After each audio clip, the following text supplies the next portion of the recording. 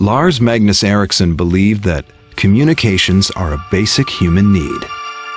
Back in 1876, this was a radical thing to say. He wanted everyone to benefit from the chance to communicate, wherever they were in the world.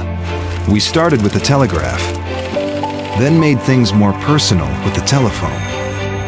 For the first time, someone could communicate with another person in another place in real time. Some phones even became design icons. Others found a place in homes across the world. 1981, we were the first to take things mobile, enabling you to call a person rather than a place. We believed in mobile broadband and made it happen, so that sharing video, images, and playing games were possible wherever we happened to be, transforming the way we live, work, and play.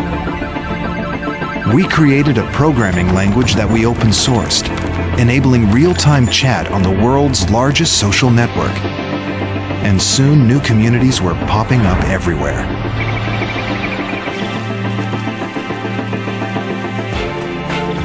Let's not forget Bluetooth. That was us too.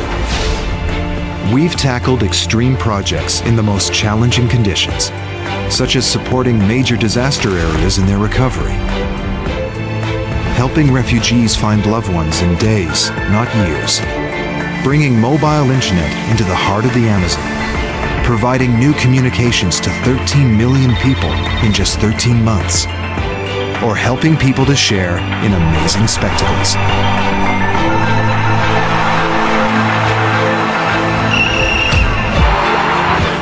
This is our heritage, and it brings us into an even more exciting future.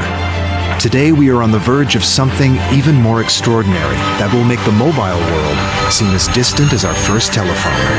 A world in which everyone and everything everywhere is connected in real time. We call this the networked society. And like all revolutions before it, it will change the way we think and how we do everything. A connected world is just the beginning.